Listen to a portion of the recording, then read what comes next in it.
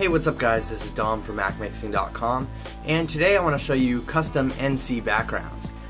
This is a Cydia tweak that will allow you to do this, change your background to a custom notification center background, and you can really pick whatever you want. Like, let's see, if I go in here and go to settings and go to custom NC background, right there, you can actually take a picture, you can pick an image. Let's take a photo.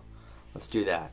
Let's turn this around and we're going to take a picture of me recording this NC background thing. So, alright, so there. I took a picture and now we're going to press use and it's going to wait for a little bit, and then now we should have that as our notification center background. See?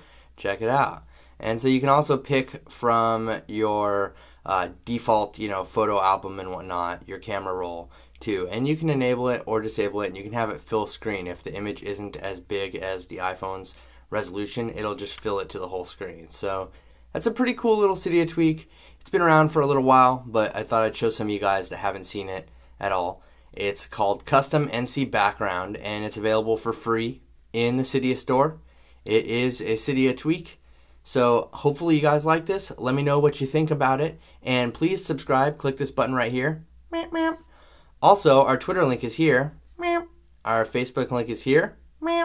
And thanks again, guys. This is Dom from MacMixing.com, and have a great day.